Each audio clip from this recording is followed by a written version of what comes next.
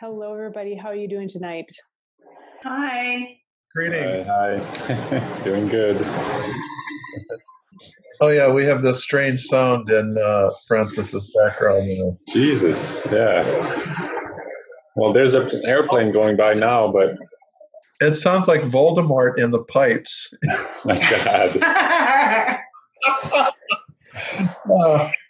I don't know what's going on. I swear there's a presence in my house that I'm unaware of. Those are some nice pictures of herbs you have on the wall there. Yeah, they're old family things that I've saved. Oh. Not my favorite herbs, but there's like basil and things like that.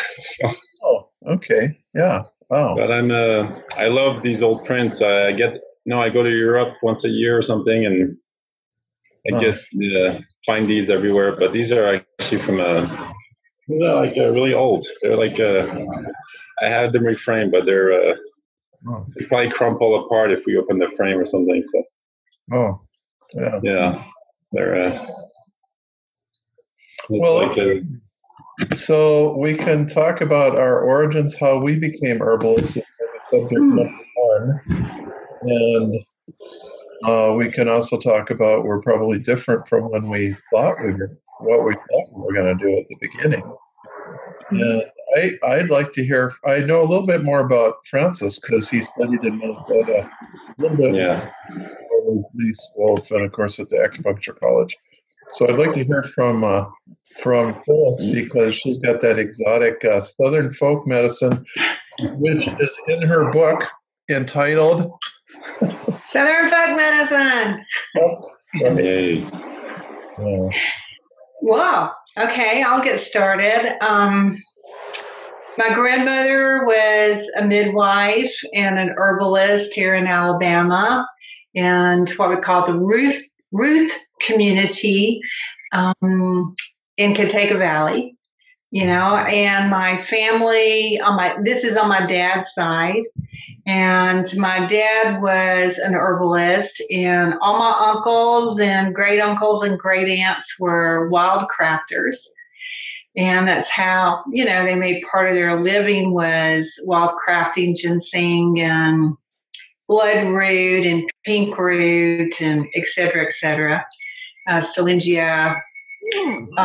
So I started in the woods when I was 10, learning the plants and helping harvest and following my grandmother around and doing things with her. And then as I got older and she basically wasn't doing it anymore and had retired and then she passed on, my dad kind of took over my training. And then, after a certain point, my dad was a very old traditional Southern folk medicine. I'm not even sure he could tell you where your liver was. But he knew how to use the plants and how to gather them and what to use them for. And so after that, I found Tommy Bass, and he lives at that time about an hour from me. So I would go up and I spent time with him and I apprenticed with him. And then, of course, I was doing some academic study also, and got my master's degree in health studies from the University of Alabama. And I've worked in private practice for a lot of years, probably, getting on 30 years maybe. Yeah, I hate to say that. Probably more than that, but she doesn't want to reveal how old she is. No. Good.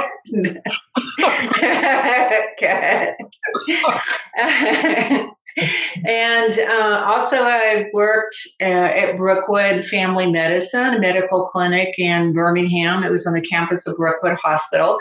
I was the herbalist and nutritionist at a medical center for almost 2.5 years.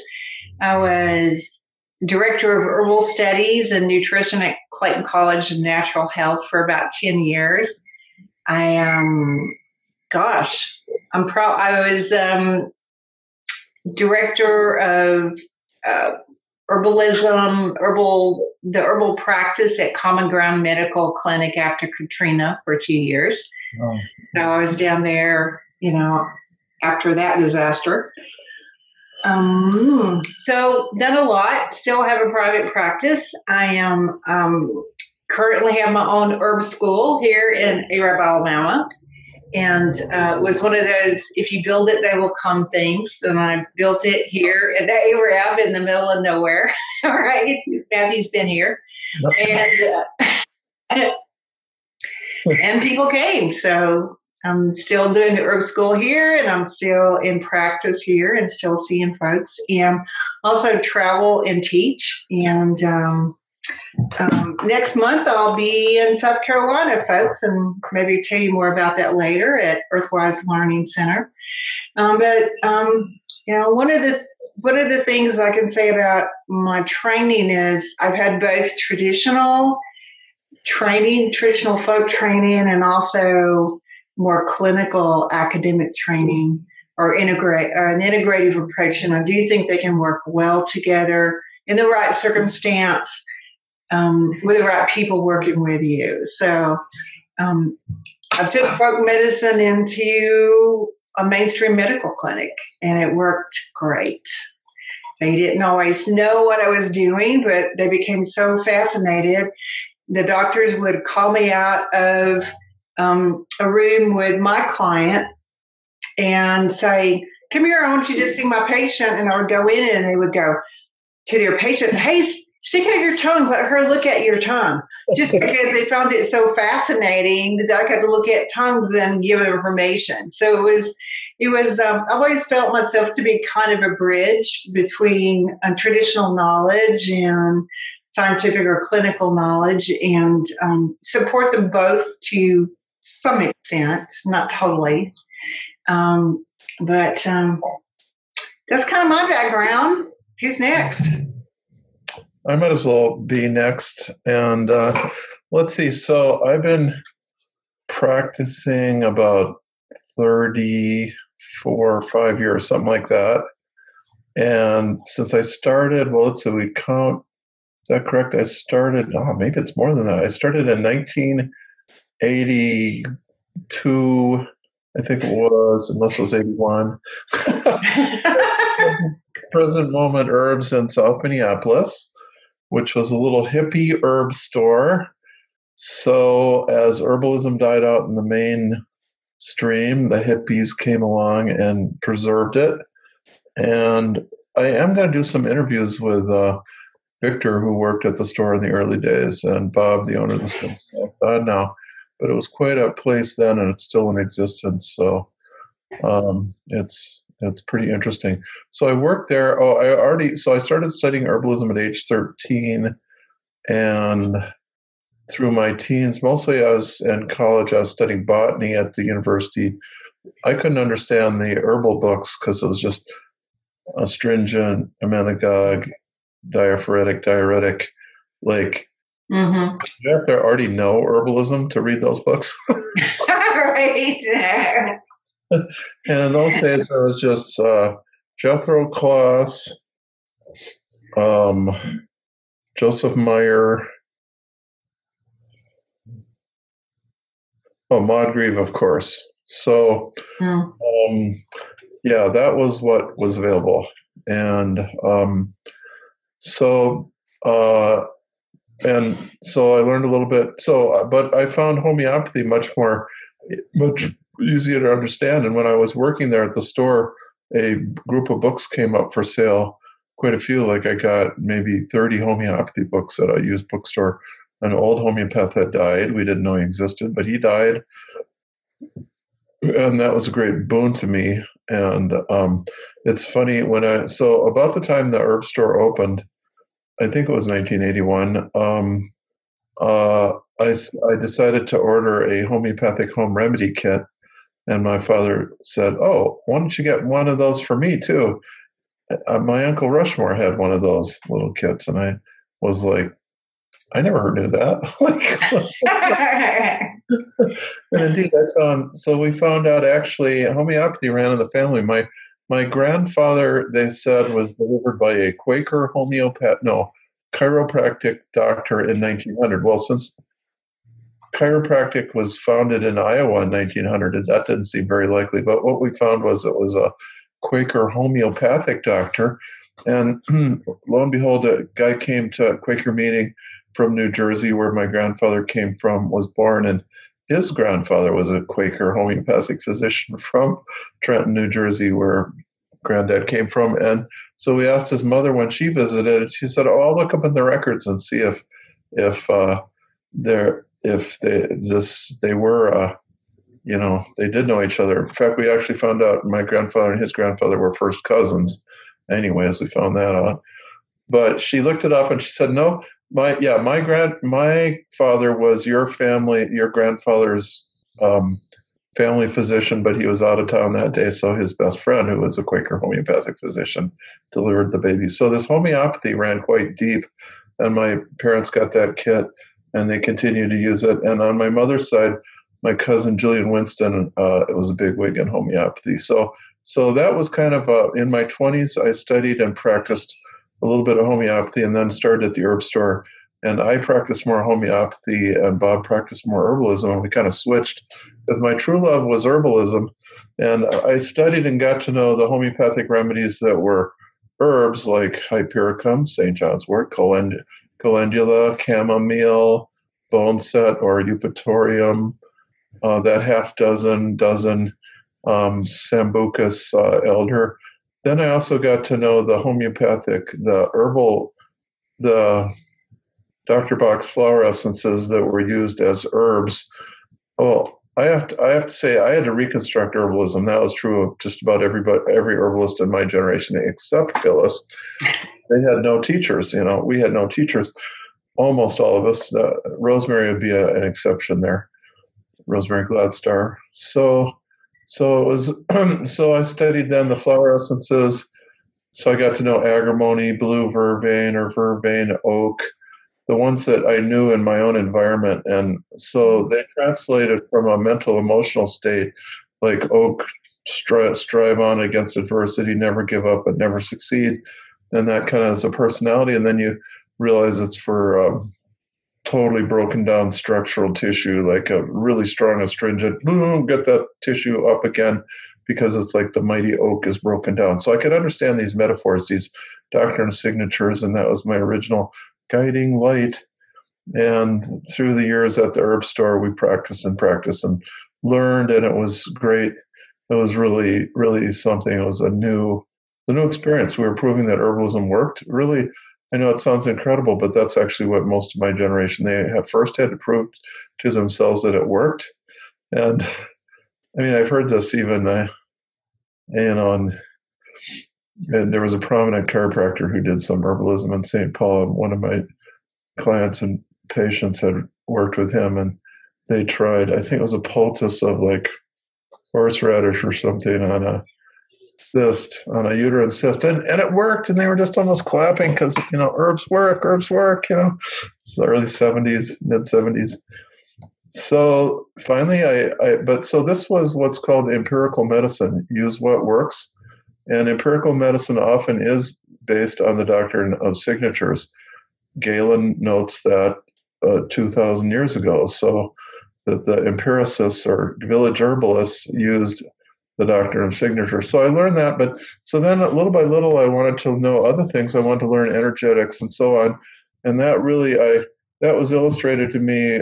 A guy came to Minneapolis. This is so funny. Adam Liebling, he'd been in my high school, and he really wanted to look me up because, you always kind of look up to the older kids a year or two ahead of you. And I was a year or two ahead of him. So I never noticed him, but he noticed me. So he looked me up, and he taught me, I think he sat in on 6 cases. And from him, I began to learn Vata, Pitta, Kapha, which you learned. You didn't mention your Indian teachers in Huntsville that you learned from Phyllis, but so Vata, Pitta, Kapha, and also I tried to study Chinese medicine, but it just didn't fit for me as too Western, so there was the 5 elements, and there's yin and yang, excess and deficiency, and finally I latched on the 6 tissue states that are mentioned by the physiomedicalists, and so I rediscovered kind of from that 19th century work the tissue states, how to describe what the tissues seem and look like. I remember another thing that led me was organ specificity. There was one homeopath who would treat with spleen remedies, liver remedies, gallbladder remedies, liver remedies, heart remedies, etc. And that's really quite good. There's many plants that are rather specific to a certain organ, and this is actually quite justified scientifically because the organ develops in its own matrix, its own little bag of fascia and serous fluid, and that's a little universe to itself, separate from other little bags that are developing in the fetus or the baby or the child or the grown-up. Those organs all have their own little, thermostat. Yeah, so so it's quite justified to treat by organ, and so that was another tradition. And finally, then I felt like I needed to more and more. I paid attention, got to know about regular medicine. It's not. I've never been completely trained in modern pathology. I don't think I could stand it, but I know, I know 75-80% of the medical jargon that comes by my ear. Just yesterday, someone emailed me. Have you ever treated bronchiolitis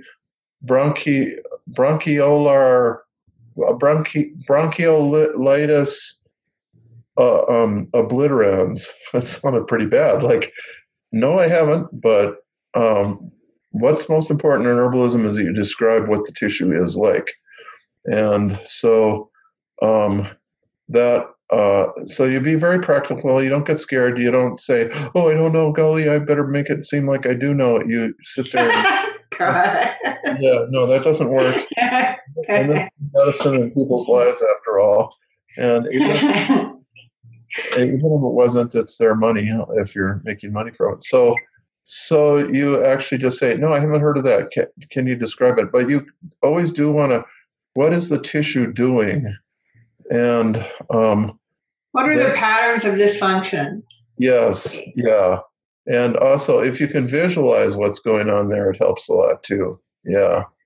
Yeah. And also, one important thing that I mentioned, that Phyllis and I mentioned at the beginning of our class, number one on how to take a case and everything is that we can't diagnose. So if the doctor says it's bronchiolitis obliterans, then yeah, okay, that's okay. But we can't say that.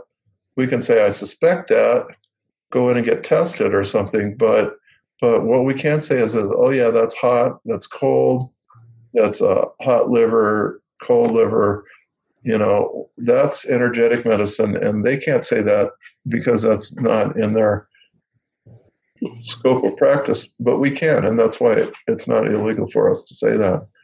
So just to hurry along, I practiced 8 years at present moment, 4 years at Crescentera, a chiropractic clinic in St. Paul, Dr. Mary Rutherford, who's occasionally on some of our links and stuff, and a great chiropractor.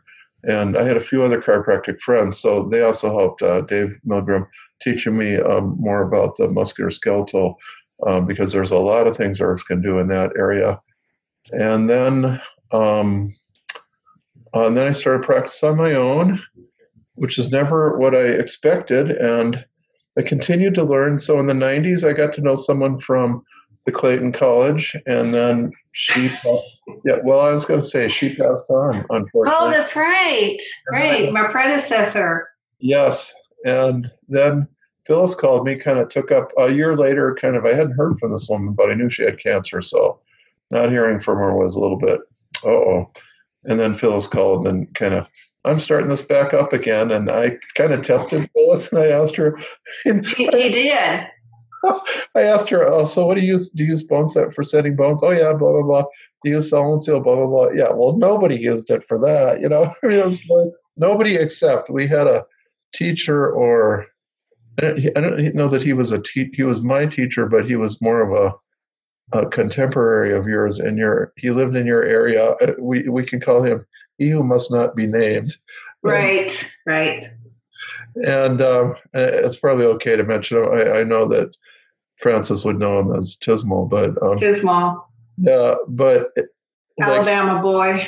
Yep, he taught me all these, probably Tennessee actually a little bit more, but yeah, yeah, he taught all these herbs that were exactly in common with Phyllis. So exactly. And I have to give him credit. Sometimes he and I were so close in mind that we really learned from each other psychically. So sometimes I learned things like Solomon seal. He didn't really teach me anything much about that, but boom, I learned all this stuff just being around him. So I have to give him some credit that way too.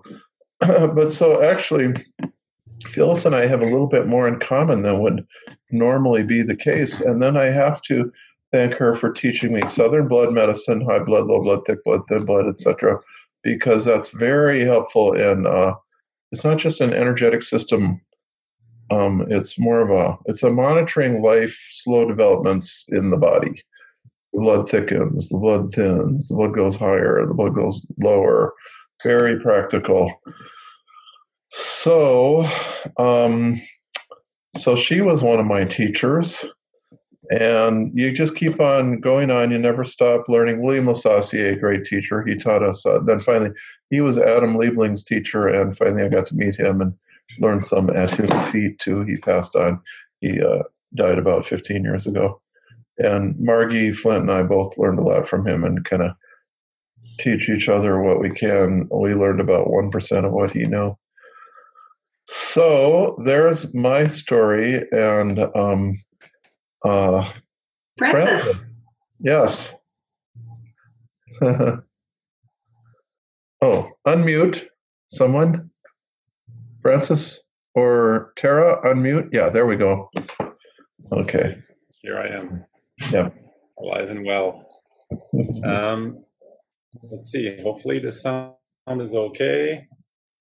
So, well, let's see. I was born in 1982, so I think around the time Matthew started to practice. So Right. I think that was good timing on my part. So when I was about 20 years old, he'd accumulated 20 years of experience, and it's a good time for me to start learning. So, let's see. I started studying herbs around when I was 20. When all my friends were out partying and things like that, I was deep in books and obsessed with herbs. So I feel lucky that I started so young, because I'm only 36 now, and I've already been practicing for like 12, 14 years or something like that. And I can't say there was much, it's not like I come from an herbalist family, although some of the family in Europe, so my grandparents came to Quebec, Canada, and we still have family in Europe, and we would go back to France when I was little in the villages, and I would see people doing this herbal stuff and natural medicine. And so when I was, I think young, it kind of caught my eye. And also, they still have a lot of traditional markets there where they sell spices in huge bags, like you don't see so much in North America anymore.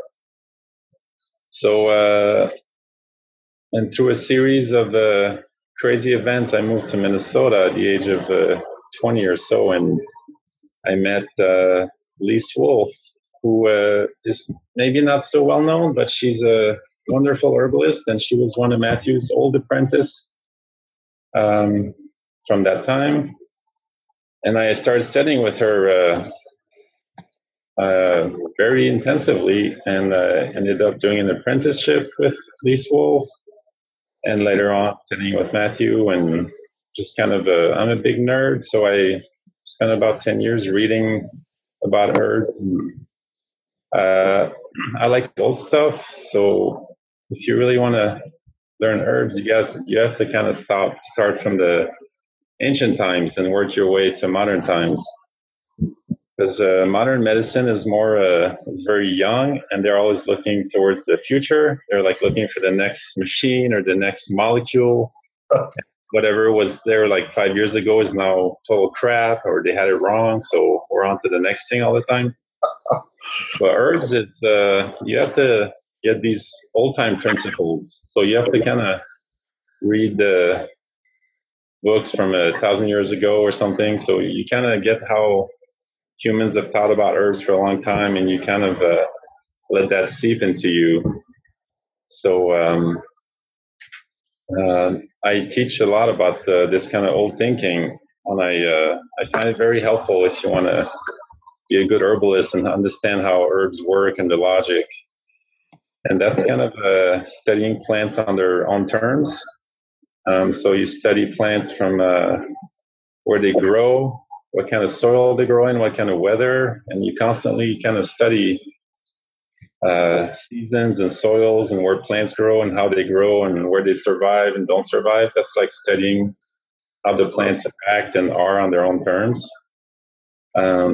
As humans, we try to make a lot of energetic models, but they always they're great, but they always fall a little bit short because we can't mimic exactly the complexity of nature. So that's one recommendation. If you're a young herbalist, you have to really spend a lot of time outside and studying different patterns of nature. So you can't get that from a book. But you get other stuff from books, like funny stories and all kinds of practical stuff. And so let's see, I went to acupuncture school, so I have a lot of Chinese medicine education in me as well. Although I don't use too many Chinese herbs anymore because I'm just using so many local plants, and I'm trying to make plants that no one's using. I'm trying to bring them back into popularity. So I've cut down on the use of Chinese herbs because of that, simply. But what's interesting about Chinese medicine, which even modern Chinese practitioners don't, it's not really taught anymore, is back in the day, it was kind of a seasonal medicine. So it was like a directional medicine. And that's really herbal, I would say almost universal, looking at the seasons and how seasons affect people. And like in old-time medicine, I think the weather was like 90% of the cause of health problems, because you're constantly fighting off the environment, fighting off cold or heat or damp. And the more I study this stuff, the more I become crazy with about the weather. I find it's actually at the root cause of so many illnesses, and even nowadays. So, and I'll give a quick case history because it's really true. So just last week, I had a guy come in for chronic fatigue. A young guy too, like healthy, athletic, healthy looking, and never been sick before in his life. In the past, 6 years, he's had like chronic fatigue and no one can figure it out. And his blood tests are fairly okay, except for sometimes like a one molecule will be off. So they're like trying to follow that, that track, like, oh, maybe it's B12, for some reason your body's not absorbing vitamin B12. So that might be why you're having all these problems. So that's the reductionist model that we have since about 100 years now. So old-time medicine looks at the whole and the seasons and the patterns behind everything. So this guy was in Haiti right before this all started, and he was in the great earthquake that happened in Haiti in 2011, I believe. I'm not sure if I think most of the planet was aware of that. Which earthquake was that? This was in 2011, I think around January. A huge earthquake in Haiti. It was a big deal.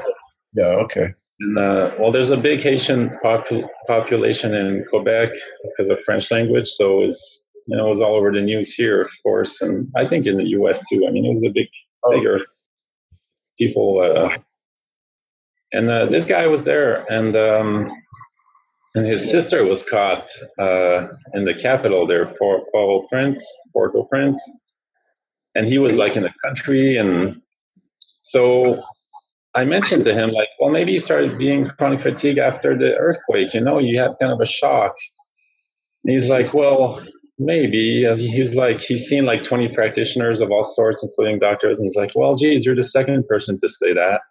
I was like, oh, that's pretty good. Then I went further. So when you study these old principles that underlie herbalism, it's a lot about seasons and weather patterns and nature patterns. So he's from a cold climate, and he was there in January, which in Quebec is very cold. So his body is acclimated to the intense cold, and he went to a really hot, humid place. So I told him, well, you had a big like trauma, a big shock. You saw people dying and around you, and you thought maybe you were gonna die because he was a white man, and it's like it was like survival mode over there. So he kind of became like a maybe a prey or something, because obviously he was more privileged, even being a young guy. So what basically I explained to him that his head and body became very vulnerable as a result of this like nervous shock. And so the weather pattern over there kind of got into him. It's not like it attacks you, but when you're weak, it just gets into you and stays there. And so his main symptom was a very heavy head. Like his chronic fatigue was like his head was always heavy. So that's like Matthew was talking about tissues. So that's like damp. That's like dampness in the head. So that's, in terms of herbalism, that's kind of real simple actually. When you understand these old patterns, it's like, oh, your head's super damp. That's all that's going on. You just need plants for dampness in the head. And so I asked him, so was I the first person to tell you that theory? So he's like, yeah, you're the first person to say dampness got into my head. So I was like, that's good. We got something original here for your case. And so he got plants that dry out the head, like calamus root, and let's see, maybe 2 or 3 other things. But plants are very aromatic. So very aromatic plants are like a fresh wind coming in to blow out that stagnant air. And let's see, what else did he get? He got calamus root and probably a few other aromatic plants that are special for the throat or the sinus area or the head. And, so this is all to say, this is like a serious case. This guy's been sick for 6 years and no one can figure it out. So you can really help someone by studying these old time things that people think maybe aren't of no use anymore, but they have a place in modern days. And part of being a herbalist is kind of understanding these principles they're like behind the curtain of herbalism, because in herbs we look at molecules, we look at flavors and energetics, hot, cold, but there's these principles that are behind the curtain, and they're like the patterns of nature and how they affect human bodies. So that's really important. At least it's been really important for me in practice. I find they can sometimes make a very serious case seem like very simple and almost like a cartoon. So, and of course, once you figure that out, you still have to know like 30 to 70 good plants so you can actually give something. So it's not all easy, but that's been a big influence on me. And that's been from studying really old Chinese medicine books. They don't get studied in the colleges anymore, but old-time Chinese medicine was about direction. So that's another thing. If someone was, say it's winter time, but you're really hot and sweating, it's like it's summertime in your body. So you need to shift the seasonal pattern inside the person's body because they're not connected to the winter season. So, and you find these kinds of concepts in like Nicholas Culpeper's old book, and then in Europe as well. They talk a lot about maybe a bit more from the astrological standpoint, but one way to look at that is actually, so there's planets in the sky that affect everything on the Earth, but then there's it creates weather. So the weather affects the humans, and then the weather affects the plants. So some plants grow and they absorb a lot of sunlight. Some plants grow out in the woods and they're like plants of the moon. They're always in the shade. And people's bodies are like seasons, too hot, too damp, too dry. So, and that's like the tissue states, but it's more like the universal tissue states or something like that. So this kind of thing is real helpful when you get into herbalism to be aware of these concepts. And I would say the other thing that's been real helpful is studying constitutions. So like Matthew mentioned, Vata, Pitta, Kapha, this kind of thing is very helpful. But you also have, if you read old literature, again, Nicholas Culpeper, they had all these kinds of constitutions, like the person who faints all the time. This is like often, it's women and men, it's a lot of young women, but guys get this too. They have a small emotion or stress and they faint, Call that a vagal shock, I think, in modern medicine. It's like you have a little stress and your body faints. That's that kind of constitution. That's that kind of profile. This person, they walk in a room and they get like queasy. And they had remedies for that. And you got the person who's always a certain way. So that's an old principle too. It's like knowing what kind of person is sick and not necessarily what kind of sickness someone has. So that's been very helpful. And let's see, there's a question here. If I can recommend any old Chinese medical text. Well, so yeah, that's a bit of a. So the main. Let's recommend Huang Huan for the herbs at least. Yeah, that's a great one. So I'll recommend two, a modern one and an old one. So there's a Dr. Huang Huang. Let's see, I'll type it in here. I can find that for you, Francis. Oh, yeah, and I think, oh, wow, great, Matthew. All right, and I just typed his name. It's the same word twice, but in Chinese it's not the same word. It's two different words, such as the Chinese language. And he has a few books out in the English language, and they're very good. Dr. Huang Huang is like a Matthew Wood of Chinese herbalism, really.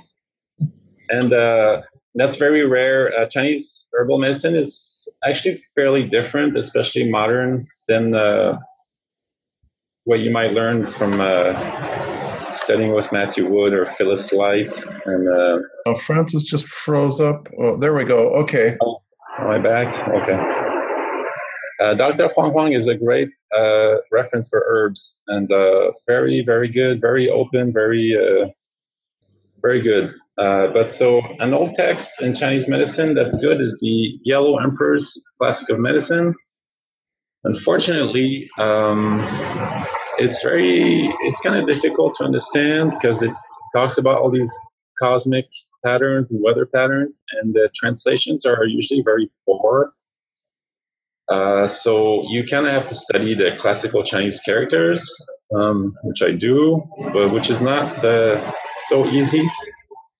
Or you have to find a good source. But if you can, basically, if you just read that one book, you're good. Like that has all the info in there. So it's like it's not that you don't have to read like 30 old books or something. And let's see.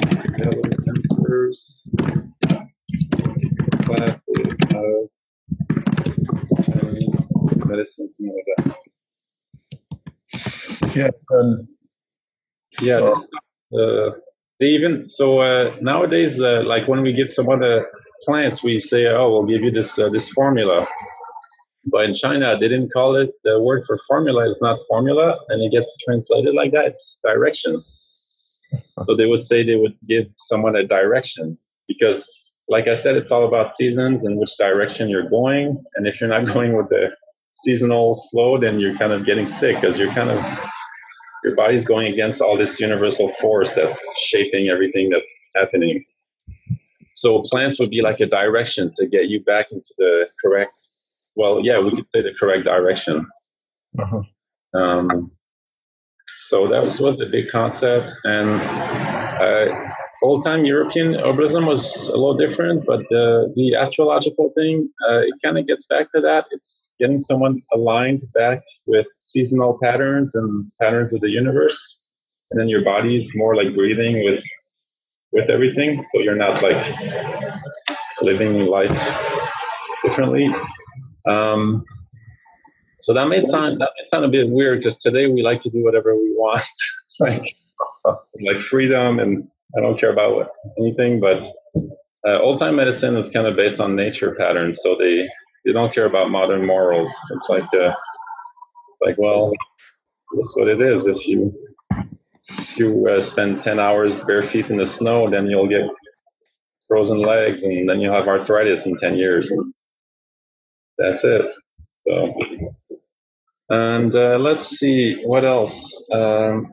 Last thing I would suggest, if people want to learn herbs, is to find a good teacher who practices and try to apprentice, and basically sit next to them for a year or so, and kind of. It's not you want to learn their like little secrets, what herbs they use for this or that. You more want to learn how they think as an herbalist, you want to learn how to think as an herbalist, how to think in bigger patterns. So you just want to see someone doing that for a while.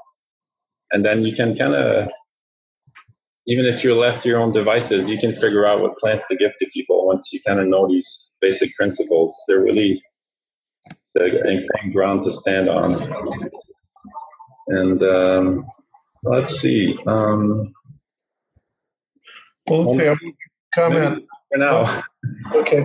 I want to comment on calamus. I think all three of us can understand that one.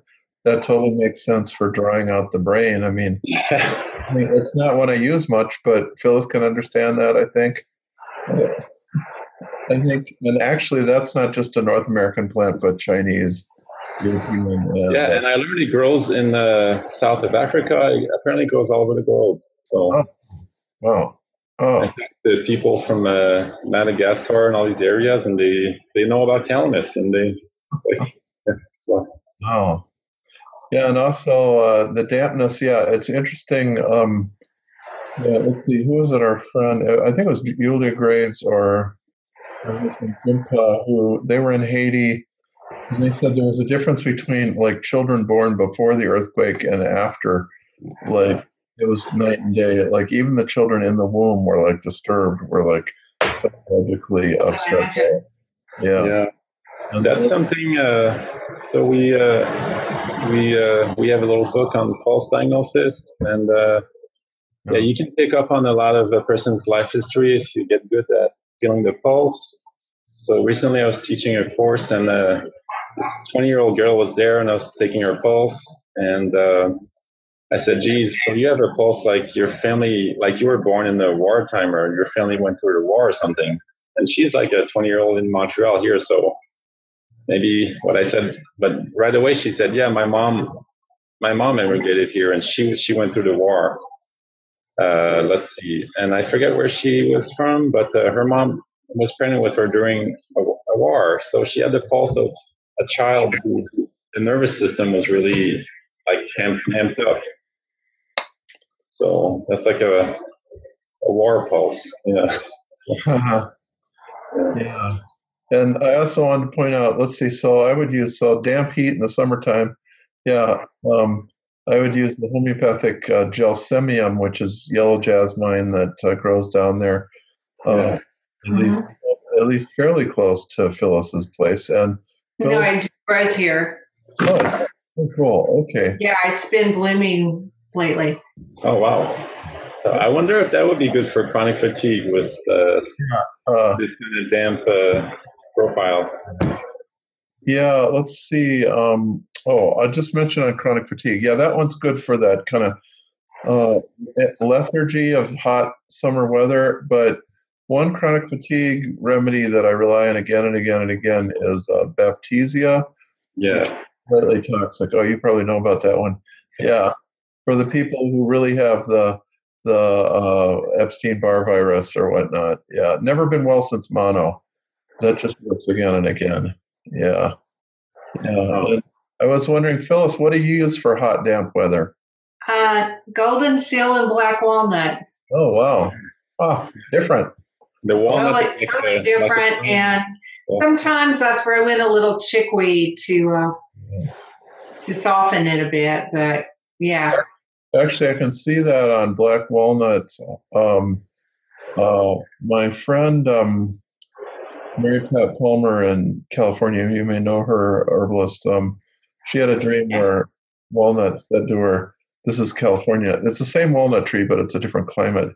Said, "You can tell I'm a water medicine because I leaf out after the last rain, and my leaves fall off before the first rain, and so it manages water." It said. Well, so then they used it. She and her friend Andy Taylor, great herbalist in little teeny town out there, and he used it. He had a guy who had 60 cc's of water in his lungs, and they sent him home to die. And they got almost all of it out in one night with the black walnut. And so that black walnut has that ability to expel water. And I've used it also arthritis, poison ivy, or things like that, that bubbles of water just under the skin, in the skin. So I can see it having a bubble of water in your head too. Yeah, and golden seal for mucous membrane tissues, dry them out, help move it. Everything you said about black walnut, black walnut is also relaxing, so it helps relax all the tightness that is holding the dampness in, and so then it can begin to move and drain easily. And black walnut is also lymphatic. But I throw in a little chickweed sometimes to soften it a touch and to thin what's coming down, what needs moving, all that dampness being held in. We have a lot of damp head heat in the South, right? Yeah, it gets into your head and doesn't want to leave. So I think this is a good kind of illustration of the kind of thought or the importance of something Francis was saying. Go study with a teacher.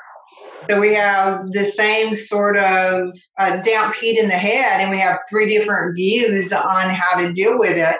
And we've all had success using what we were using.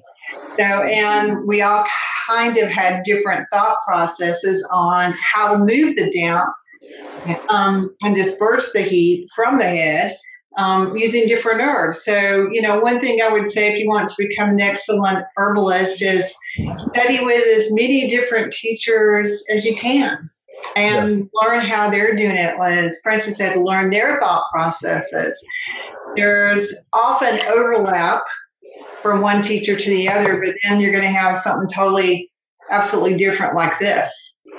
That then you can have the opportunity to learn something new and something that might apply in your area. For example, in Southern folk medicine, we have seasonal stuff the way maybe they do in TCM. We don't say directions, but it's all about the land and what's happening on the land and how hot is it, which gets pretty darn hot, and how damp is it, and how much pollen is there out right now, vast amounts. How good is the water you're drinking? So I think if we just even look in the Western tradition back to Hippocrates, who wrote, what was that book he wrote, Matthew? Airs? On airs, waters, and places, I think. On airs, waters, and places. I mean, that whole book is about the importance of where you live, how the wind is blowing, what the wind is bringing to you, because the wind can bring sickness. Yeah. And, so this is, I think it is universal, that sort of thought process of the land and our health, because we're connected, right? The health of the land is the health of us. If our land isn't healthy, we're not healthy. And so keep that in mind too. But study with as many teachers as you can. and all over the country, all over. And it makes it so much easier because we have this online thing we can do now. You don't even have to go there anymore. You can just figure out how to do it online, right? But still be able to get that information. And the other thing is practice, practice, practice. Yeah. Practice, practice, practice, practice, practice, practice. Hard to do, but just on your friends and family. Absolutely. One really good step, I think. Dogs, you can't. No, I'm teasing. Start in an herb store if there is one nearby. Absolutely. Or a vitamin or co-op or something or other like that. Yeah. I tell my students that working in a health food store or a herb shop is like working in the emergency room. Yeah. People come in and say, I have this problem, and you have 10 minutes to engage them and help them figure out what's going on. It's like in the emergency room. And it's the greatest learning experience in the world. You have to do it fast. You don't get to sit down for an hour. Like I say, you have 10 minutes, right? Yeah. You'll also learn amazing stories from them, too. And I'll give one. Yeah. Always listen. So this old guy used to come into the store, Will Warrener. He was quite a important person in the settlement of in the suburb Bloomington in Minnesota there. But he told me, oh yeah, my mother was half Ojibwe from northern Minnesota. I grew up on this farm up there. And he told me this incredible case history, just one. He only gave me one case history, but it just was so amazing that his grandfather would hire summer labor from the reservation where his mother's father came from. And so he there was a young man, and he seemed to die. He and he just was lying there. And so they sent for a medicine woman. Took 6 hours. They built a sweat lodge. His mother was able to go inside because she was half Ojibwe, and she described that this guy, he was unconscious or dead or whatever, and didn't appear to be breathing. And she took out, they did a ceremony, and she took out the owl pellets, the little vomit of an owl, that little rodent bones and stuff, and stuck. That's gross. Well, it was dried out. You never find it fresh, but it was dried out, and she stuck it down his throat, and about 20 minutes later, he came back to consciousness. Well, that totally makes sense because that's the vomit reflex, which at the throat again, Francis. It's right, great remedy. Yeah, the vagus nerve.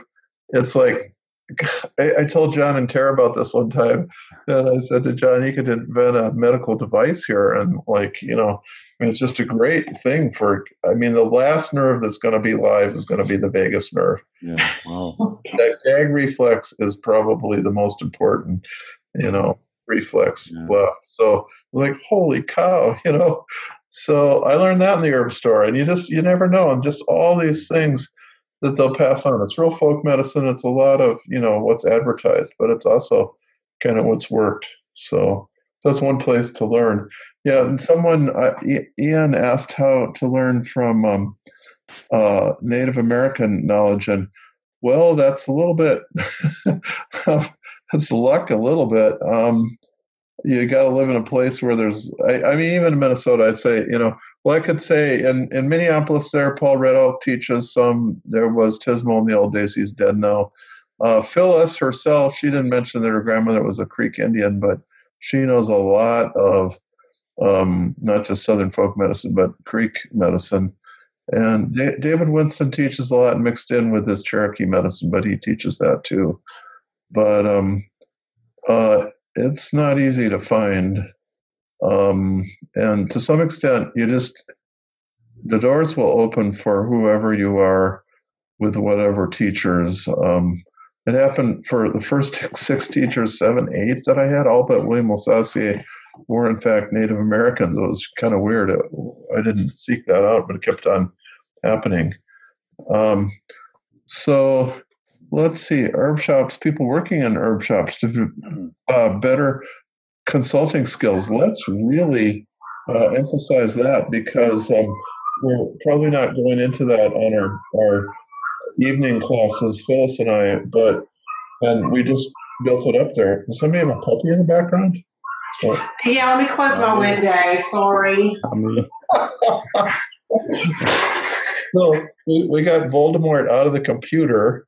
Yeah, right. The coyotes are coming out about this time of day, and then my dogs go crazy from the other side of the fence barking at the coyotes.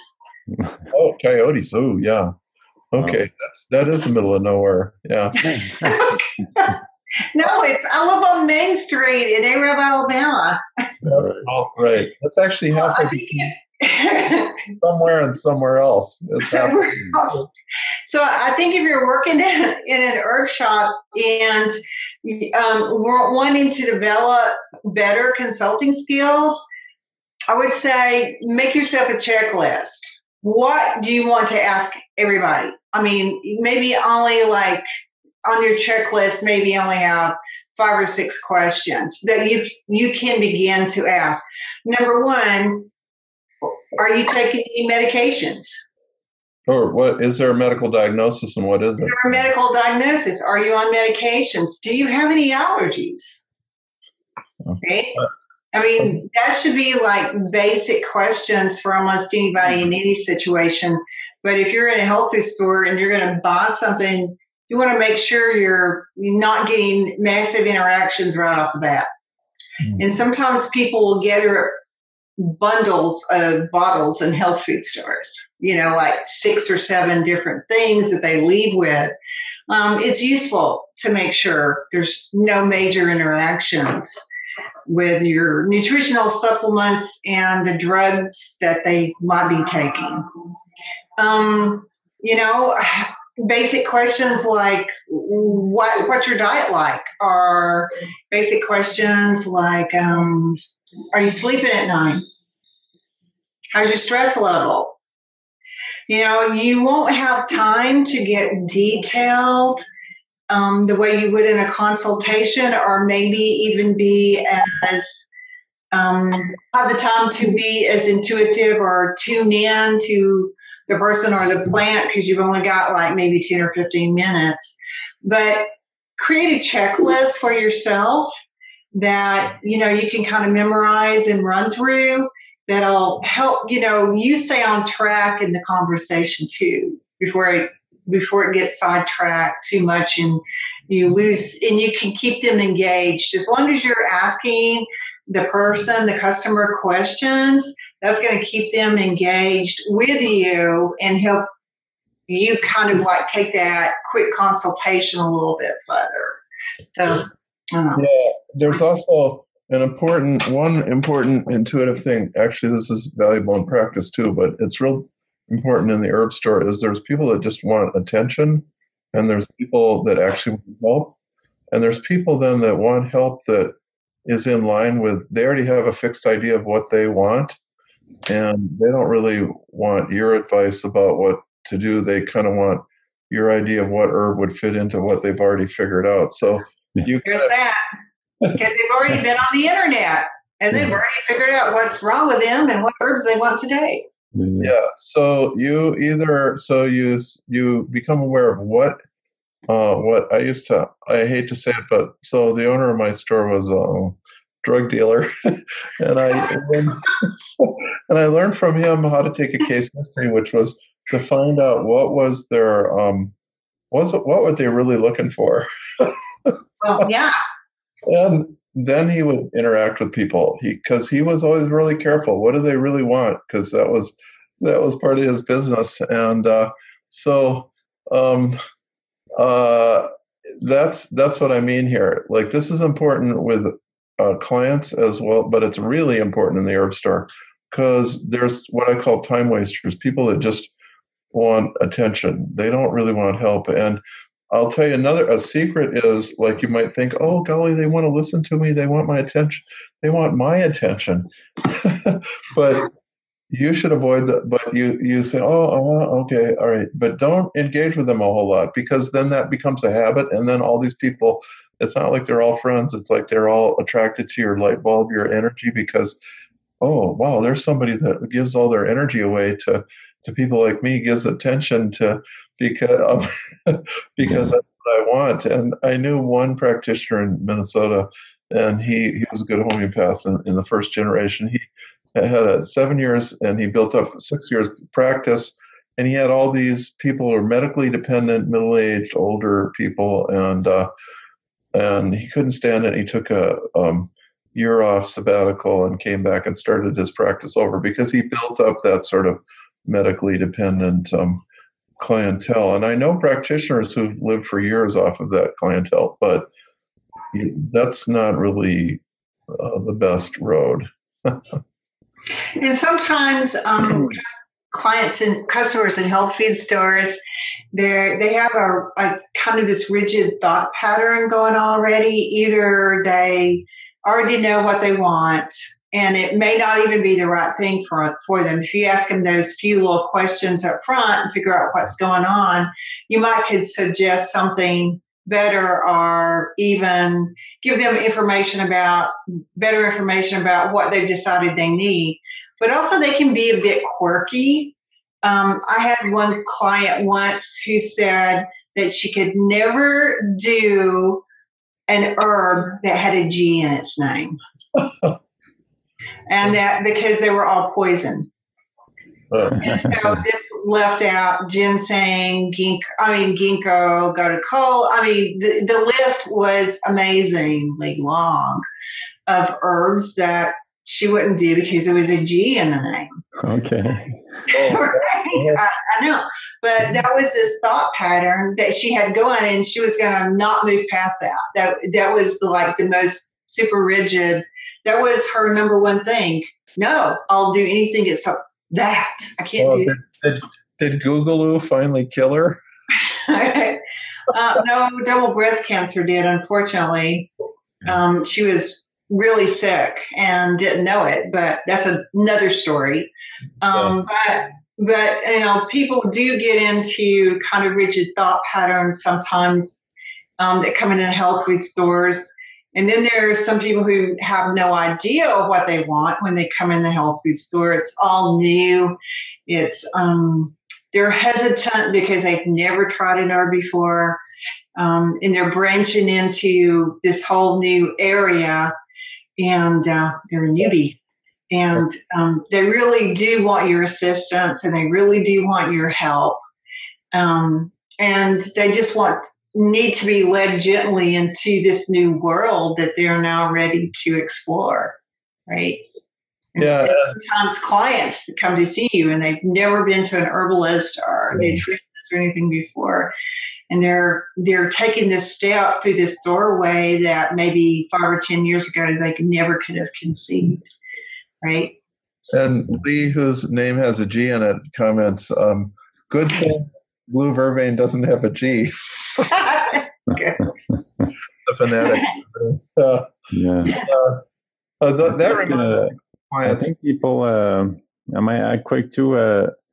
Yes. If you can look at a tongue quickly, even if you work in an herb shop, you can just quickly look at a person's tongue. At least in terms of safety, it can kind of give you like a snapshot of the person's tissue state, and kind of give you like 10, 20 herbs that, okay, they have a pale tongue. I can give something warming and I'll be in the safe and they'll probably help. Yeah. And so that's, I think that's a real quick, helpful diagnostic thing to do. Yeah, it is. Yeah. Also, I was going to say, if you can do energetics, which is, so you just ask, do you feel better from hot weather, cold weather, or better from damp or dry, or, just establish a few parameters in energetics. And then the tongue fits into that. It happened that I would always do pulse diagnosis in the store, but, or pulse evaluation rather, but, I actually, yes, the tongue is arrested. Yeah.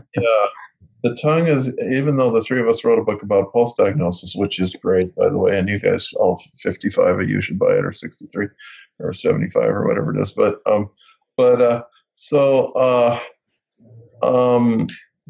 Pulse is really helpful, and that is a quick minute snapshot can even be, but tongue is a little bit easier, and pale or red or purplish, bluish, rather more common. Drier, damp. Definitely drier, damp. Yeah, so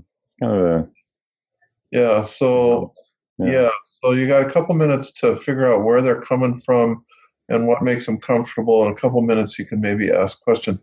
I mean, you can stand in the aisle for 20 minutes, but right. And another quick helpful thing is look at their face. Is their face red? Do they have red cheeks, red nose? Take a look. I like to look at wrist and legs if I can, just quickly glance, because I can look at a wrist and go, oh, super thin, we've got an air person here, at least partially air. Medium, I could look at the wrist and forearm and I could tell if it's fire or what, differentiate between fire or water. I can look at the wrist, broad bone in the wrist, they're at earth.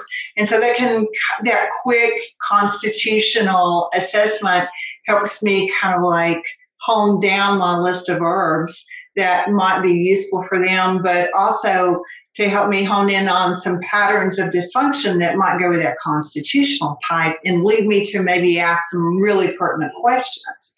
Yeah. And the more practice you are, practice, the quicker you can do that. So, where you might take several minutes to do it when you're just starting out, by the time you've been doing it 2 or 3 years, you're glancing and it's 30 seconds and you already got that information. So this is where just experience and practice it's just super important. I can't stress it enough. Yeah. You just have to look and diagnose from just looking. Boom. Yeah, totally. Boom. William Lasassier used to be able to do that. Like, one person told a story how she just walked in the room and he said, "So when did you break your tailbone?" I mean, he could just tell that maybe from the way she walked or whatever. Whereas we know Phyllis in a class, she looked at people's tongues. "Oh, when did you break your tailbone?" Yes. So, these things, and then that can mess up your whole system, even if you, quote, recovered really nicely due to modern medicine or whatever emergency at the time.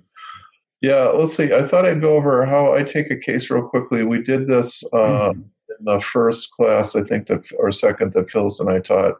And the first class, by the way, was more on legalities and stuff, and that's really a worthwhile class. All this is on tape out there in the ethers, or rather on our Facebook page. But let's see. But Culpepper says how to take it. He says he has an essay called "A Key to Galen's Method of Physic," and he says, first, find the temperature or the energetics. Second, the appropriations or the organ affinities, or the organ. Where is the disease in the organs? So, like Chinese medicine, you look at, it's the liver, like we say in herbal medicine, or the heart, we mean the circulatory system. Yeah, well, maybe more the heart, the vessels, the capillaries, wherever you hone down some, or the kidneys, and very often the disease is in that organ. So you have that organ specificity. So that's number 2. And then I always look for those specific indications, something so exact. Are you worse in damp, hot weather? Has this been ever since? If you had this fatigue ever since damp, hot weather, well, boom, and pretty soon you can just ask questions and yes, and that's impressive. That helps. That shows you what you're doing, and then they're like, oh, okay. So that's a little tidbit, and then the tongue, pulse, and facial diagnosis, and wrists and legs, I guess too. Francis will be teaching 1 or 2 of our classes with me in Minnesota, and it sounds like we had to do diagnosis from the feet and the arms, which is related to be prepared to show your calf or wear the right ankles and and loose clothes is up to your knee, I guess is something like that. It's really helpful. No 80-eyed shoes laces. But that also ties into Phyllis's system, because Southern folk medicine, because basically I know. So Francis and I wrote most of that. I wrote most of the book, but Francis really was. I couldn't have written it without him. I needed an intuitive like someone brain to bounce things off, and he added in really some great observations and stuff, and then Phyllis added in at the last, kind of in the tail end, helped finish it up. And we got less stuff from Phyllis, actually, although she has some great chapters. I think the elemental medicine is in there. That's a great chapter. Yeah. But one thing, then after we were done, I think we talked a year or two later, and we both kind of agreed, we learned all this to learn the system of pulse diagnosis. And then you kind of simplify it all once you know it. And it's like, where is the blood? What's it doing? Like, and you look at it, everything, it kind of simplifies it. You learn the whole system, and then you learn what the blood is doing, and you can feel it in the pulse. Yeah. You can see it in the body too. Yeah, you look in the body a lot, the face, even the stomach, the legs. You look at what the blood's doing. You can see it. So it's the more you look, the more helpful it is. Yeah. And sometimes if you don't look, you miss a huge thing. Maybe there's like 200 varicose veins, and you've been seeing the person for 3 months, and you never had to look at their legs, and they never mentioned it, and you're like, oh, geez, there's all the huge blood stagnation. So it's you have to look at what the blood's doing all over the place. We have a couple of questions. Oh yeah, good. Yeah, we do. We have one that goes back to the black walnut. Do you use a leaf or the hull, Phyllis? I use the husk. Which is the hull. Oh. Yeah. Or we call it the hull in the rest of the country. Nope. All right. I just learned today that a horse apiece is a local phrase. A horse apiece? What is that? A horse apiece? Yeah. Well, it's a Hutchinson phrase. I never heard that. Wow. I thought everybody knew that. It's like 6 of one, half a dozen of the other. Oh, okay. Yeah. Wow. I'm really surprised you don't know that one, Matthew. Apparently it's attributed to the Wisconsin people, but I must have just gotten the correct path to learn that one. Okay. Kimberly asks, what course of action do you recommend for a new herbalist who is looking to learn as much as possible, but who will be moving to South America without having the opportunity to apprentice under a teacher in the U.S.? So you're moving, do you have the chance to study with someone there? Where are you moving to, by the way? Oh, well, she can tell us. Yeah. But, so try to study there. Well, first of all, you can study Western herbalism long distance. You can study Epstein virus, and yeah, okay. I will. That's Baptisia. Vicky just asked about the herb, it's a little bit toxic. So Brazil, and I'm learning Portuguese. Oh, interesting. Golly. Okay. Well, there's a lot of good stuff to learn in that may be available in Brazil too. There is. I don't know what part of Brazil she's moving, but there's some local folks here that I know are from Brazil, and they're very involved with saving the herbs from the rainforest and how they're still being used by the local people. And so there's quite a good network of traditional healers and traditional herb use down there. So I don't know what part she's moving, but she should be able to find somebody local to study with to teach her local plants. Otherwise, on to the online school with Matthew and Phyllis.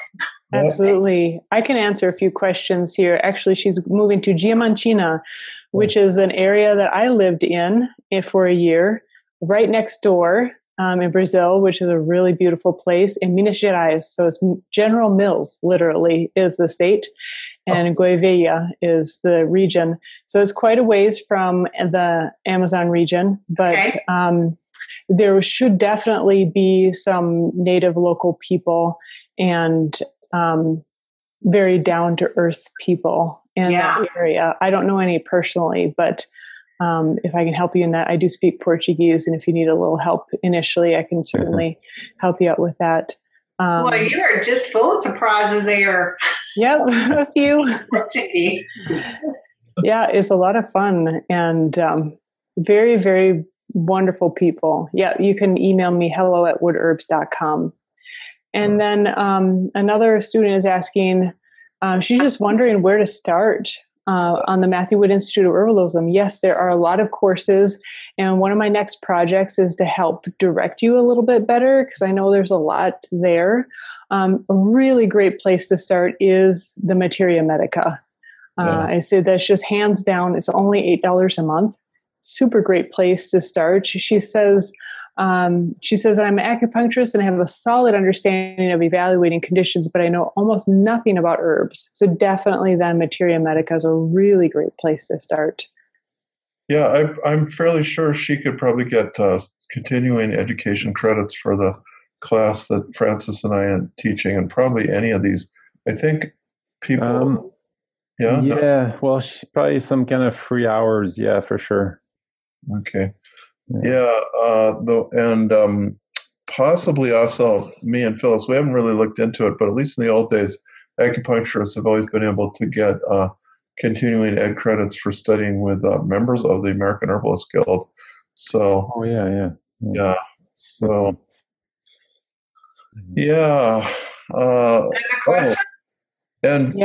Victoria writes, I do have a teacher. I don't have a teacher here in the Lake District of the UK. We may be related. I'm from the Yorkshire Woods. There's half of the West Riding is named Wood. I have self-learned a small amount, but still get a wee bit nervous trying new herbs and also with correct doses. How best to overcome this? I know it's totally just in my mind, the nerves. Okay, yeah. Well, of course, they do have it. Great Britain has more.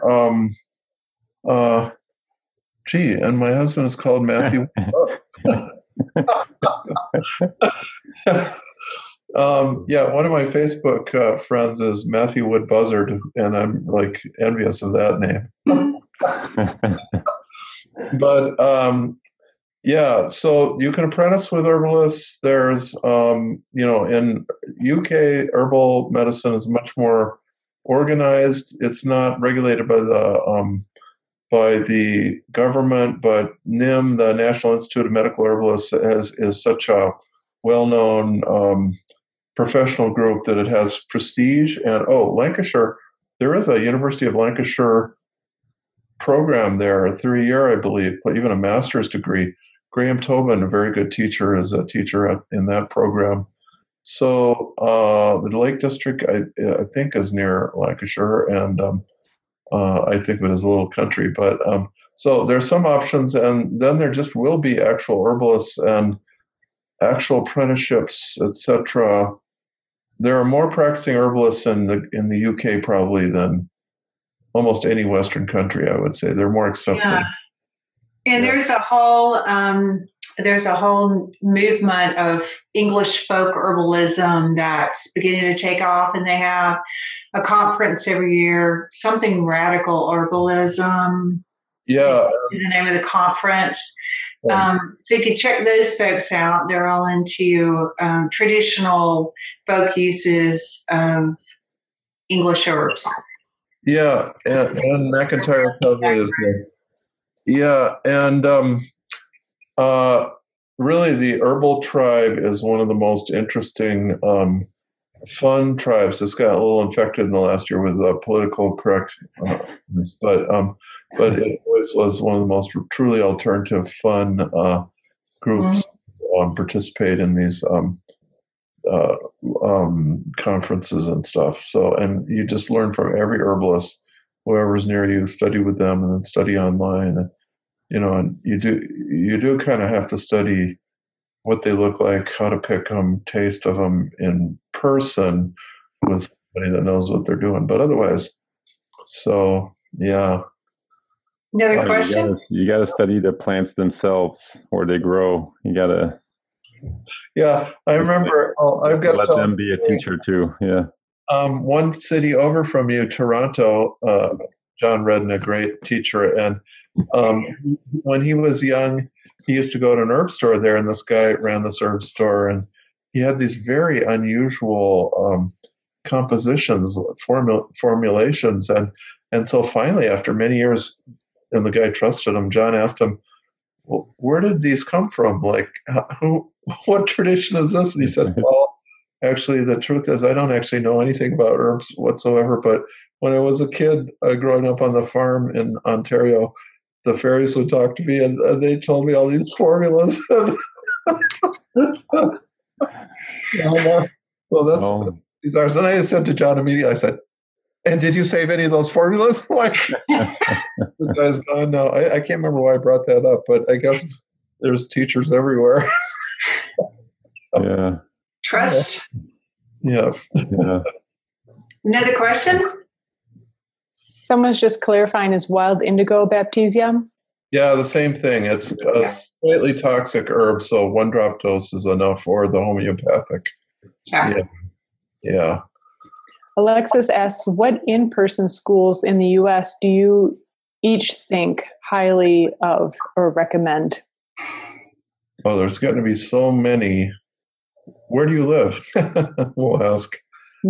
But I would say, well, so an interesting one, Thomas Easley's the Eclectic Institute in the mountains of North Carolina is a residential school where you actually live for a year unless you live somewhere close by. And that's good. I would say he teaches more digestive tract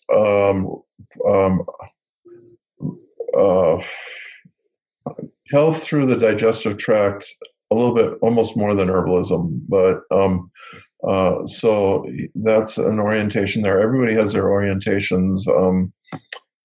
Golly, I mean, in New England, well, of course, there's Rosemary still teaches. Of course, there's Phyllis down there in the south, Margie Flint, and Wendy Fogg in New England up there the coast, and probably Deb Soul. I would also say, what would you want to do with the information from the herb school? Because there are a lot of different herbal approaches. So if somebody wanted to be like a clinical herbalist, or are you wanting to be kind of like a grower more or a medicine maker more? So what direction, that's the question I want to ask. What direction do you want to go in? So that would help pinpoint an herb school a little bit. If you want to practice, make sure there's a practical, like a clinic at the school or something, like a student clinic to see patients so you can actually learn. Yeah. Some programs don't have that. They just have the information, but they don't have there's no practical part. So that's you have to look at this kind of stuff. Yeah, and even on our institute here, we've made sure, Phyllis and I, to have student intakes. And I do have to say too that learning online clinic, actually, that's mostly what Thomas does. He's out there in the middle of nowhere in North Carolina. There's not a whole lot of people that are interested in, there's some, but the students mostly are doing case histories online, and that's actually almost like what you're going to do a lot if you're going to become a professional herbalist. You gotta set up a website, period, if you want to be a practitioner. I see you're nodding, Francis, and he has the advantage of having a acupuncture license, which is a little bit more. Yeah, that brings in more people, so it's good sometimes to have a second skill that can bring in some people. Hopefully, like a more popular skill. Oh, yeah. Also, I live in a big city, so that's kind of a life choice. You want to be an herbalist way out in nature. I live in a really urban environment, and I get out to nature, but living here, there's a million people, outside my door, so I actually get enough. I can just set up an office, and there's plenty of people in that million I can get a 0.5% of that million or something to come see me. Oh, okay, but I don't want to. I know a lot of successful herbalists in the country too, and I can think of right there in Minnesota, Bonnie Krakow down in Winona, and out in Hutchinson, Connie Carson. Connie Karsten, she also has the Lamb Shop Farm, so they also sell local meat and produce. So just kind of going on Francis's note about having something else that's complementary. I feel actually that's one of the biggest hints there is that do herbalism and body work. The herb store where I worked was herbs and books. Bob, the owner of the store, said herbs by itself will not make it. Books will. Still one of the greatest bookstores nowadays when it's hard to find good kind of alternative lifestyle books, except online. And so the country, it's not impossible. People will drive a distance in the country, but you will have, and I will say, if you're going to be a practicing herbalist, you should make your own stuff and sell it, because that's part of your income. Mm-hmm. Teach classes. You absolutely have to teach classes because people don't know who you are. Mm. And even you're working in the herb store, teach classes. Mm-hmm. So that way they get to know you and teach really simple, interesting classes. It's the best way to market yourself. Yeah. And it's free for you, or you might even make money. Yeah. So it's, Another question? So someone is saying, I'm having a hard time getting an apprenticeship. I don't know where to start. I live in Massachusetts and study with the Herbal Academy online currently. Yeah. So something online is fine, but I prefer local. Margie Flint. Margie Flint. There's the Boston School of Herbal Studies in Massachusetts. And then there's there's another one there. There's one actually in Boston. What is the name of that? My mind's going blank. So I know. So the Boston School of Herbal Studies actually outside of Boston, close to Harvard. And then there's. I'm blanking on her name. What's her name? A little north of Boston. So there's like Margie in Marblehead, and then there's that school slightly north, of Boston, and then the Boston School of Herbal Energetics, they are more in, is it Arlington? I think is where. Yeah, Arlington, and then there's one right in Boston. Yeah, that's that one I'm trying to think of. Someone says in Massachusetts is the Commonwealth Herbal School in Boston. Okay. Commonwealth, all right. So I'm thinking of a total other one then too. Yeah, and then there's some herbalists in kind of in the Amherst area. There's a bunch. I don't know, population centers you got to kind of go with. And I can't remember. There's quite a few there. There's Tony. She took over the school. I forgot the name of that school, but Northampton up north of there, or where that waterfall is along Highway 2. Near there. And an interesting herbalist to study with is Ellen Hopman in Belchertown. She was a direct student of William Saussure. Oh, and there's certainly people in the New York City. I grew up in Amherst. I lived 10 years there. Oh, really? Yeah, I went to high school in Amherst so. A lot of people that are part are completely French Canadian that live down in New England. Yeah. It's like it's not too far. Yeah. Well, thinking of which, then I don't know if she teaches anymore, but Kate Gilday in the Adirondacks, upstate New York, and her husband Don Babineau was French Canadian too. Yeah. Boy, I don't know anybody that knows more about the wilderness than those two. Mm. Especially, and so there's a place you might be able to learn some. Yeah, I think over the Northeast and the Massachusetts, there is not there's not a drought of herb schools. Yeah. There are quite a number. Moving into the Midwest, I should go quicker, but Jim McDonald in Michigan there. And, but hands-on, I will say, so I didn't even run this past Tara, so we have to work on it more, but I've decided to do a online apprenticeship, just, but that will be somewhat by invitation. I'm going to make sure that people who have had a lot of experience, and it's not for actual practice, well, I think we could mention case histories of our own, but it's more just sharing and stuff. Yeah, that sounds good. Yeah. You could probably almost become a good herbalist just reading everything that's on Jim McDonald's website. Yep. That's an amazing website. Yeah, that's a really good resource. Really good resource. Yeah, he collected, you know how libraries and places collect papers, collected everybody's papers. Yeah, I also recommend my books and our book and Dorothy Hall. Dorothy Hall. Yeah. Oh yeah, Dorothy Hall is a great kind of more Constitution profile. Yeah, that's actually just exactly like you and I practice that same way. So does Phyllis. Yeah, and that is actually Wang practices 50 medicinals. That's the thing about him. I think of myself as the Wang of Western herbalism. Yeah, it's like this is really rare in the Chinese herbalism, this approach, but he's really got it down, and he's a great. I think he's an incredibly successful herbalist over there. Yeah, and it's because he does specificity. Yeah, it's like not a concept in Chinese herbs so much. No, it's like let's throw 25 herbs at this disease. Yeah. Which actually you find in old-time Western herbalism too. You do, yeah. Old-time Europe for sure has these big mixes, and sometimes what the hell, that's good too.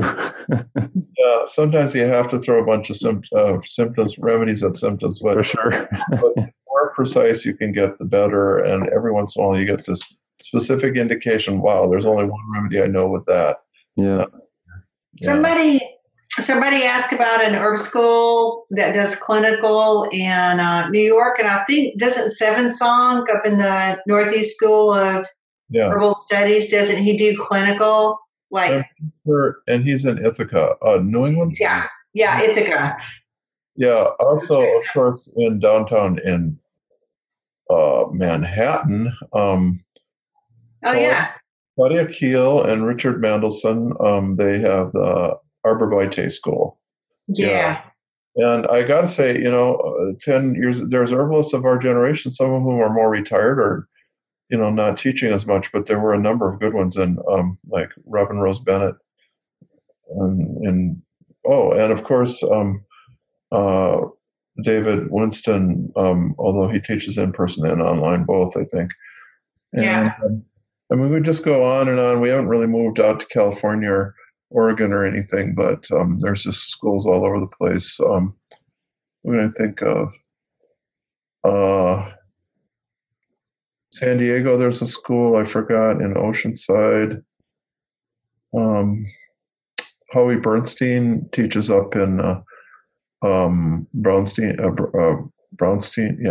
up in Eugene. And I taught this year in Ashland here. I don't know if I'll teach next year.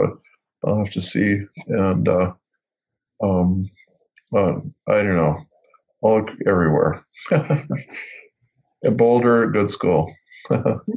And we're not even talking about there's a Dr. Christopher Herbalist, that would be Salt Lake City. Right. Yeah. So, I teach in Santa Fe some, so next weekend included. And there's Sam Kaufman down in San Antonio. In Texas, and our friend at Wildflowers, Nicole Telkus in Boston. Yeah. Yeah. Yeah. And then there's all kinds of schools in Asheville, North Carolina. Yeah, and in yes. Oh, yeah. There's more than enough herbalists in Nashville. Asheville. Yeah. Another question? You bet. So someone asked, Minnesota Ufta. Where there's a horse apiece among them, or something like that. So someone asked, is it difficult to set up a private practice? I have family who work in traditional Chinese medicine, and they told me it would be difficult because of the regulations. Specifically, I want to open a clinic for the poor and others who need medicine that's less expensive. Well, herbalism is a do-it-yourself affair, and as long as you don't, diagnose or prescribe say you have to take this or don't do what the doctor says, things like that. We went over this in the first class that Phyllis and I taught, but it's not that scary. It was scarier 30 years ago. It was really scary 40, 50 years ago. At least most places, not Alabama so much, but in much of the country. So outside of France. Oh, France has really gotten obnoxious. Like really bad, it's gotten really scary there, right? Yeah, real bad. Yep. So, I think that if you're attentive and don't and build slowly with your clinic and let word get around, that you shouldn't have any problem. And of course, everything Matthew just said about no diagnosing and never tell anybody to stop their medication, so et cetera, et cetera, et cetera. You should do okay. Yeah, remember, this is the value of energetic diagnosis evaluation. You're doing a different thing than them. You're treating things that they don't imagine. You're thinking you're in a completely different dimension, like ships passing in the night. And yeah, I would say if you have a family traditions, that especially is rather beautiful and something you really want to keep going. Yeah, and we're saying that, but also be attentive to the local culture of where you are. Some states are more friendly in this regard than other states. So just be aware of that. Yeah, although it's almost gotten to the point where just about everywhere is fairly friendly. I remember when early in my practice, someone says, well, it's not what's against the law, it's what do the police want to enforce. Yeah, exactly.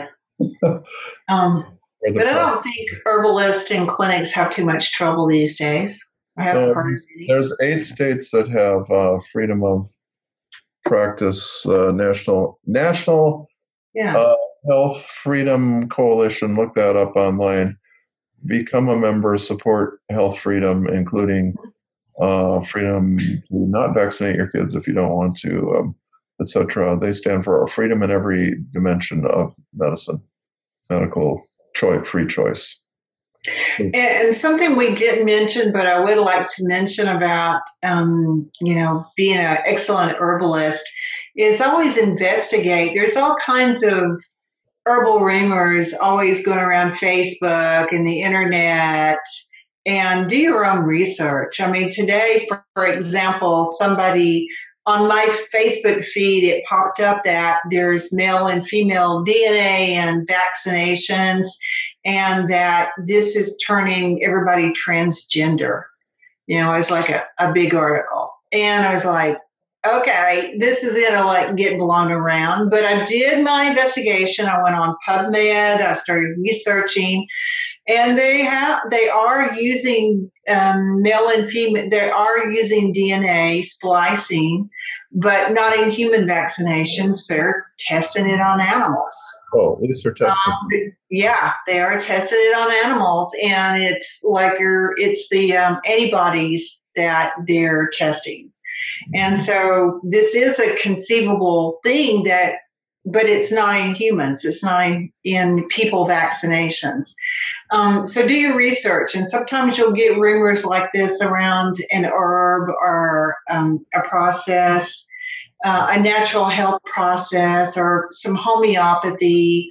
I remember when the whole thing about echinacea back several years ago. Echinacea does not, big steady thing. Echinacea does not help the common cold. It's useless. But then when you went to dig into the research and you saw just how skewed the media presented the research, and it wasn't true, but now it's blaring all over the radio stations and in print magazine and everything. So I would say research also. If in doubt, ask somebody. If in doubt, research it yourself. Don't take anything at face value. You never know, unless you really trust the source. Should we address the last 2 questions and then close out? Yeah. Sound good?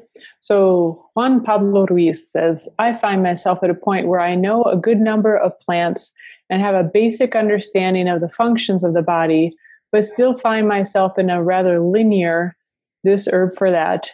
I would really like to go into a deeper way of working with the plants.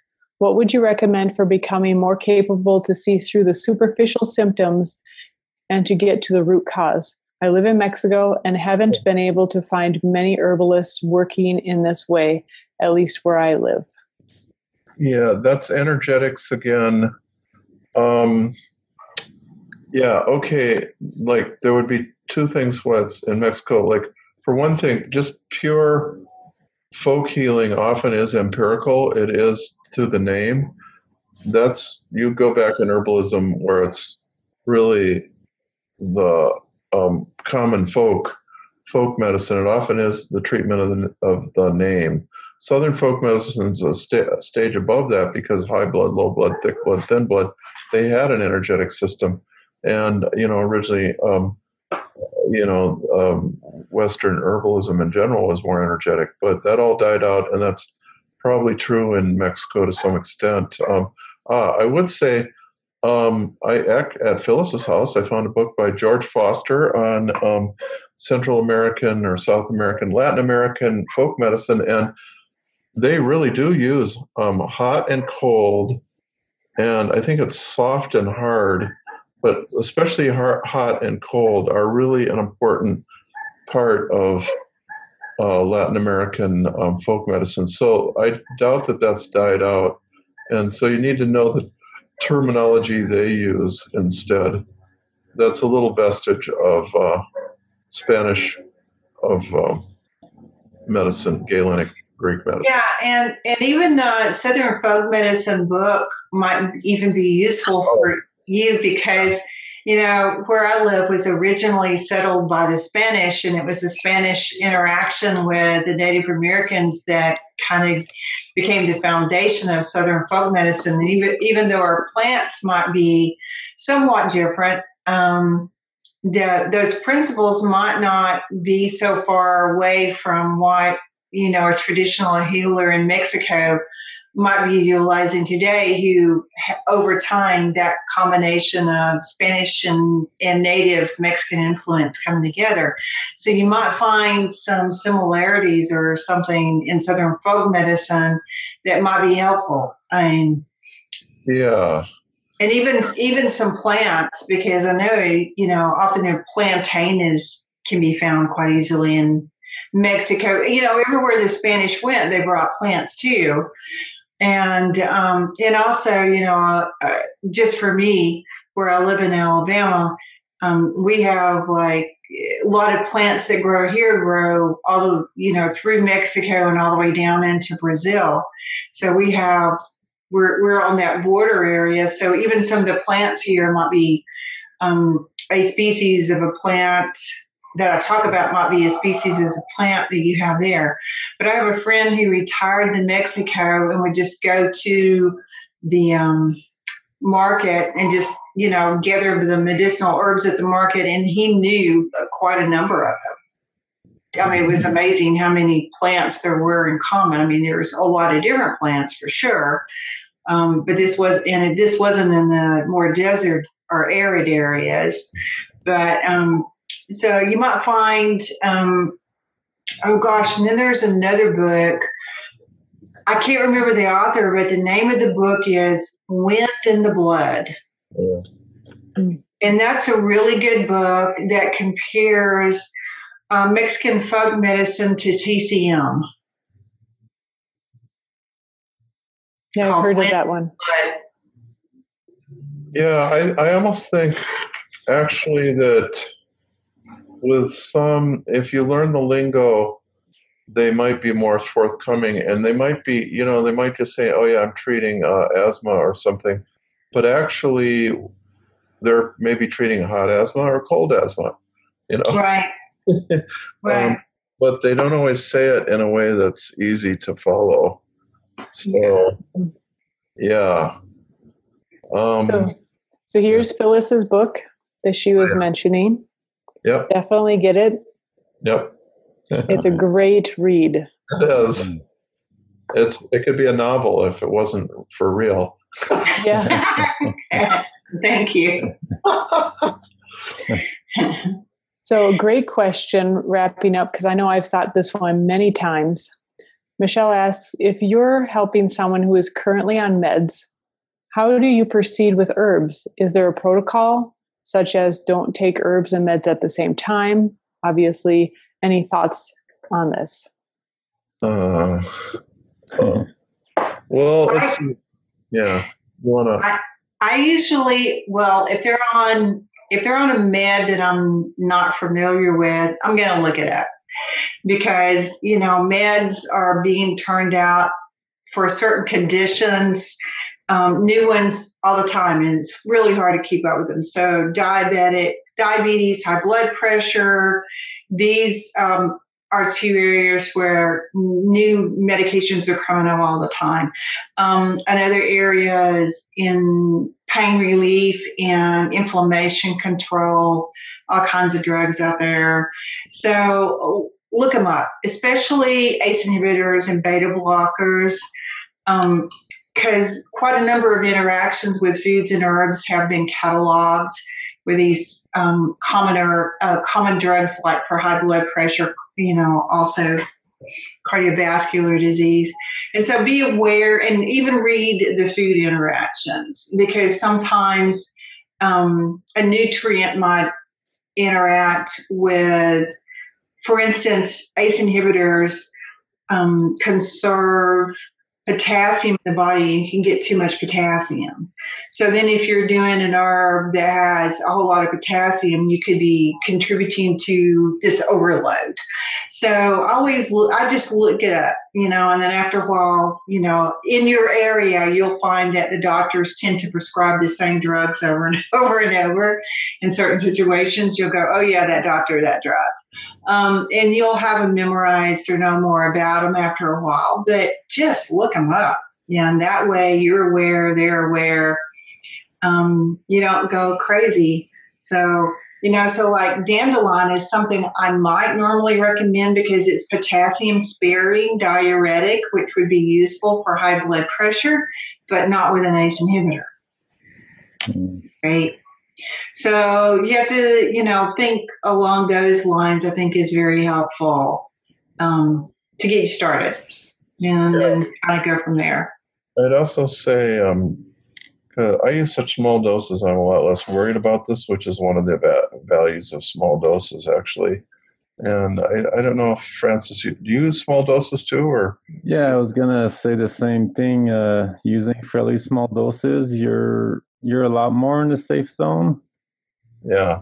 Even if there might be some kind of possible interaction, if you're using a few drops of tincture, like 1 to 10 drops, you're really in a much safer place than if you're using large amounts of decoction or tea or large amounts of tinctures. Yeah. And also, if you're not treating, so often people have a medication for a disease name, of course. But if you're treating their underlying pattern, you're also much more in the safe zone. But if you're trying to give an herb that's going to work the same as their medication, they're trying to find some kind of that's like you're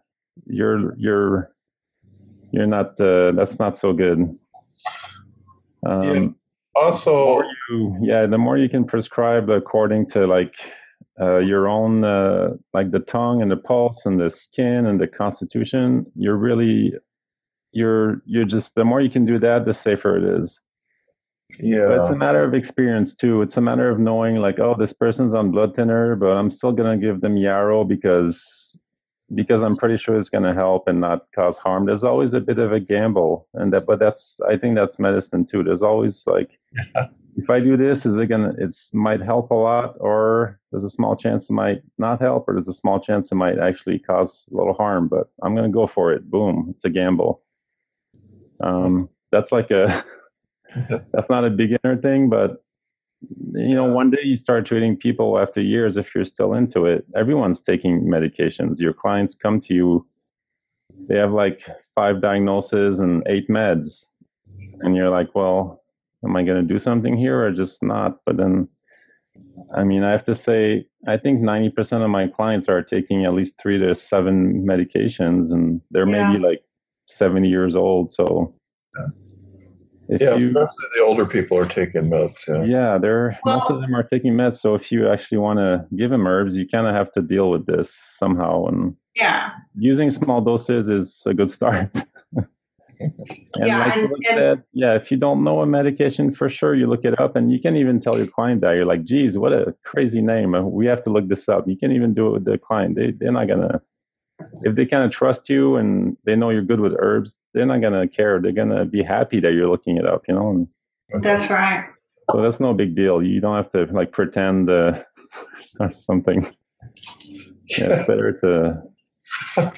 to know what's going on. Yeah.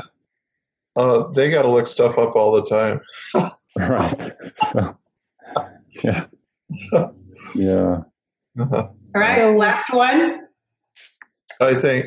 Do you want to do one more, or I'm going to talk about all that you guys have available? I think we've had enough. Let's have you. That's pretty good. Yeah. So, well, first of all, Matt mentioned several times the course between him and Phyllis. So I'm going to show you quick how to find that. So Matthew Wood Institute of Herbalism.com or mattwoodherbs.com. And we have that under the new and noteworthy.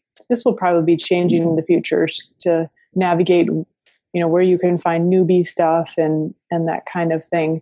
But the Holistic Herbal Assessment Skills is the class that's still ongoing with Matt and Phyllis.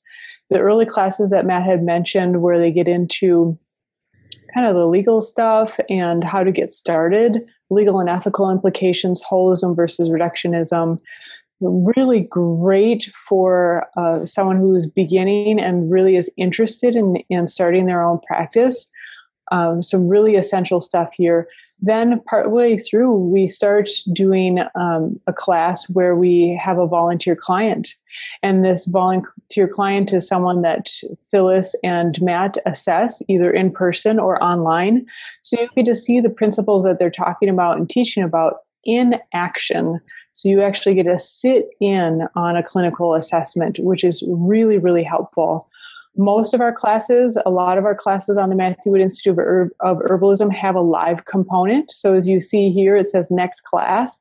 That means that this Wednesday, you could, if you join in on this class, in this course, you could join us live to see how they assess this next volunteer client. I just realized I'll be traveling at that time, I'm afraid to say. We will have to, subject to change, we either have to do that at a separate time, or maybe we can have Francis work with Phyllis instead of me or something. But we will work it out. We'll see. Wednesdays, I got to get out of the habit of traveling on Wednesdays. That was my old practice. Middle of the week, easier for me. So as you see, we have a few other classes coming yet.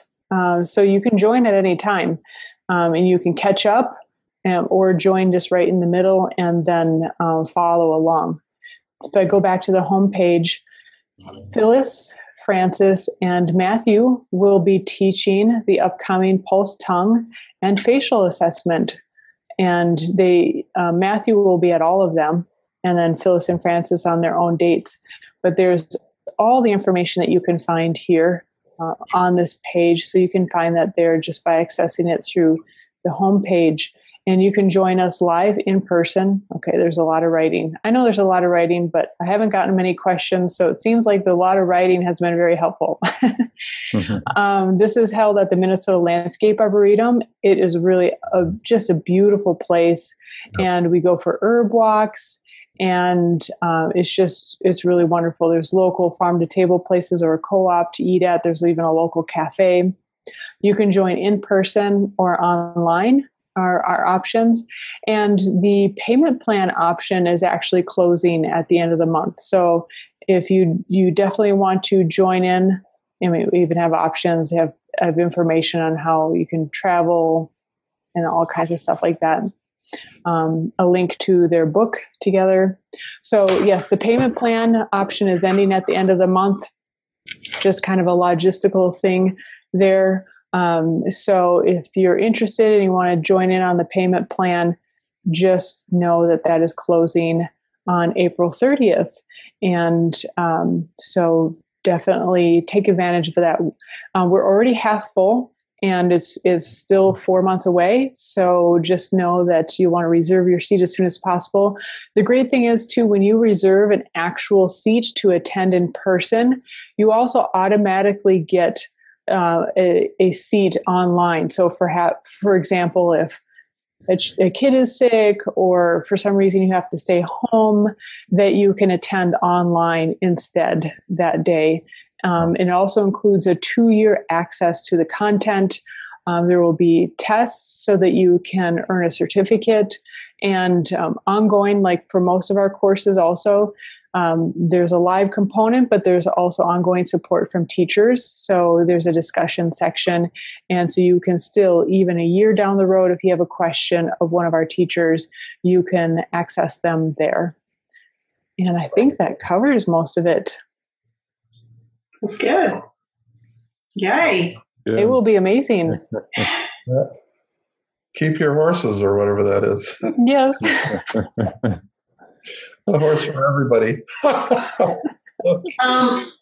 Well, I would like to announce that in May 18th and 19th, I'll be doing a class at Earthwise Learning Center in Anderson, South Carolina, down at Robin McGee's place. And I'm going to be doing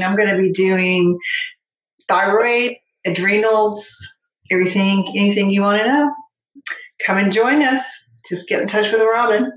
I'm thinking here that you and me and Francis ought to do a thyroid class just out of nowhere, just the thyroid, or 2 classes perhaps, because I know you and I have talked about this, and Phyllis really taught me how to treat the thyroid, because black walnut is so important. But there's a lot of really simple. You could help millions of people, frankly. So it's like the common issue. Yeah. That the doctors can't fix usually. So yeah. So and even when they're on Synthroid or Armour Thyroid, it's still uncomfortable sometimes. Yeah. They still need the remedies. So I agree. A thyroid class we have.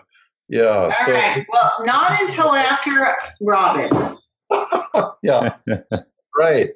Yeah. Right. Oh, All right. Y'all come see me at Robin's. Yes. Right.